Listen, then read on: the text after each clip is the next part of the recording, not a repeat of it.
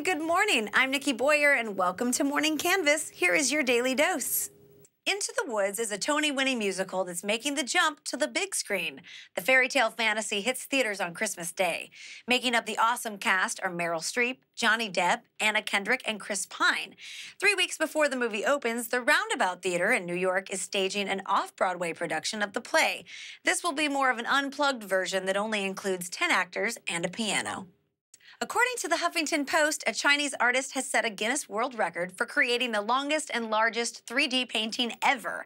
Apparently, it's twice the size of an NBA court and measures in at 1,200 by 24 feet. It took 2 weeks for the artist and his team to complete the painting. Called Pulse of Youth, the artwork was created for the 2014 Summer Youth Olympics, which will be held in China this August.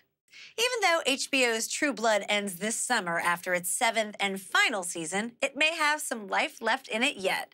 According to The Hollywood Reporter, a musical based on the vampire drama is in the works. The composer for the show recently pitched the creator some ideas.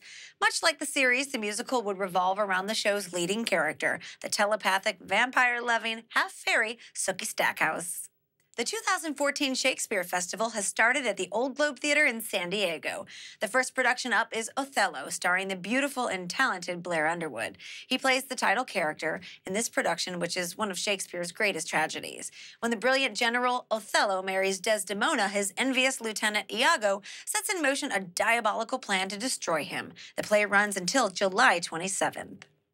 Thanks for watching. Make sure to tune into the full Morning Canvas every weekday from 7 till 9 a.m. And I'll see you tomorrow.